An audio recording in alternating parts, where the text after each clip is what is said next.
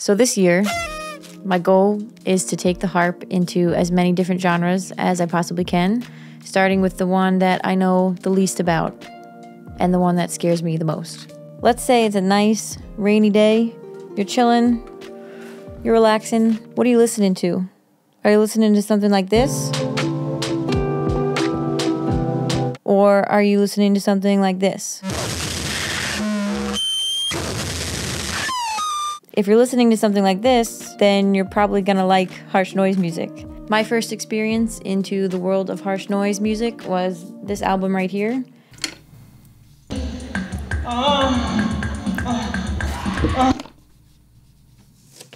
And I found this album by Googling the worst albums of all time. And side note, I actually found an album by my doppelganger, Corey Feldman, Mr. Comeback King himself, also featured on that same list, so that was cool. When I posted that video, I actually realized that a lot of people do listen to harsh noise recreationally, so I wanted to dig a little deeper into the genre, understand it more, and try to make some harsh noise on my harp.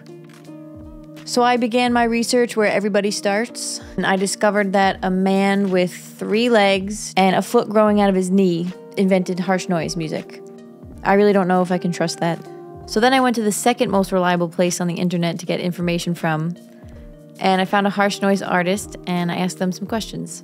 Their name is Void Puppet, and she makes music like this.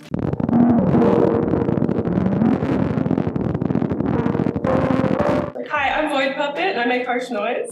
So yeah, basically, what is harsh noise? So I feel like it's a type of performance art almost. To me, it's like ambient music, but like way more extreme version of that. What's the weirdest way to make the weirdest sounds possible?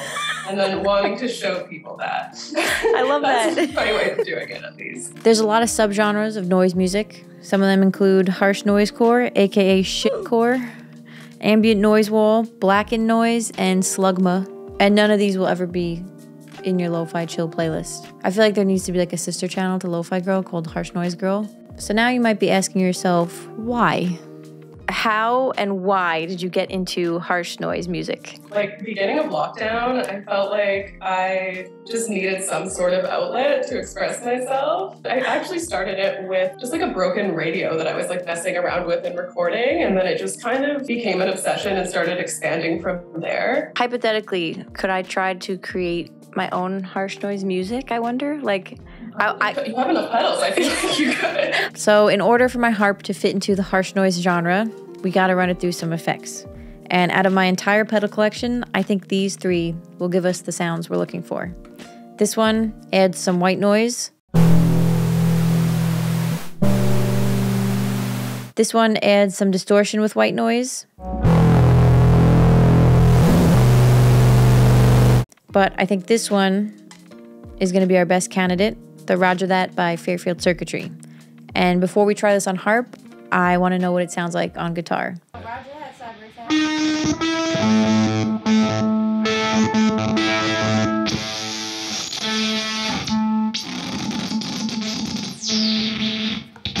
So you guys have like...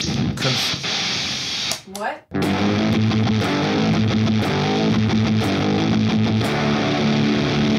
If you just take out the dry signal completely, keep the tune knob low, the drive just becomes a very ratty, awesome, like filth drive. Yeah, okay, I think that's good. I love that. That's fucking cool. It's like not trying to be the beautiful kind of distortion, but it's cool for that reason. But it sort of nails that like sludgy, like this is fucking cool. Terrifying sound. That sounds so good. How's that gonna sound with harp? We gotta find out. If you want to see how to use this pedal at an advanced level, you should go to my channel. I like the idea that I'm like the adult content. I'm the daycare. You're like the kids book section of the library. Where it's like you go and there's this nice lady like teaching everybody how to do a jigsaw puzzle. Right? I mean, I'm saying this with love.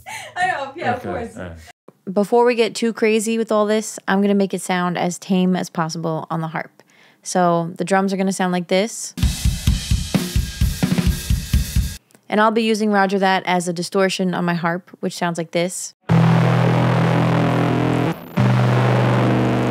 And then on the lead line... What the fuck is a fly doing in here? I'll be using the Dreadbox Raindrops.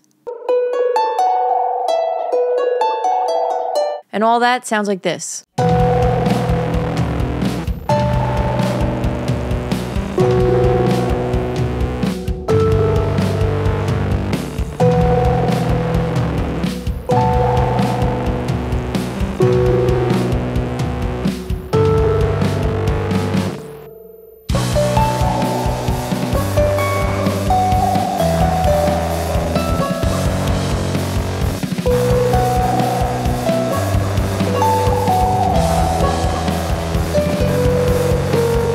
So I found that the best way to make noise with this thing is to have this tune knob constantly moving. So obviously I can't turn this knob while I'm playing harp, so I'm gonna have my modular setup do it for me. So I'll be using an LFO from the Div Kid Oct. Yep. And then I'm gonna be plugging this into Roger That so that the tune knob is gonna turn automatically.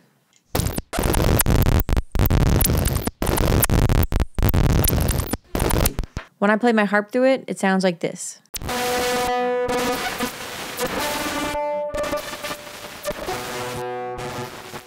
So now I want to know, like, how does a harsh noise artist create their identity? If you showed me a piece by one harsh noise artist, it's difficult for me to distinguish it automatically from another. Do you think it's hard for harsh noise artists to kind of create like a signature sound? A lot of it has to do with live performance as well, and how people like to like perform, because sometimes it's more about the performance art aspect of it than the actual sound itself. I went to a show a little while ago, and a friend of mine was playing and like mixing something in a bowl with a contact mic, and I was like, "What were you playing?" And he was like, "Oh, a bowl of oats." And I was like, "What? You were playing oatmeal? Like, that is amazing." I don't know. It's hard to decide for me what sounds good and what sounds bad. I guess there's not really any bad with harsh noise. It's just, you know, what makes my brain feel good and what doesn't. Some harsh noise bands have more extreme performances than others. Like there's this one band that took a bulldozer and smashed it into the side of the venue. But then the venue doesn't want to book them anymore, and neither does any other venue ever. So knowing all that I know now, I think I'm ready to start my own harsh noise band. So do you want to start a harsh noise band with me? Let's do it. Yes. So my band is going to be made up of me on harp, Void Puppet, this trash can named Barry, this streetlight named Chris, and my pug Kevin. So here's the track we made.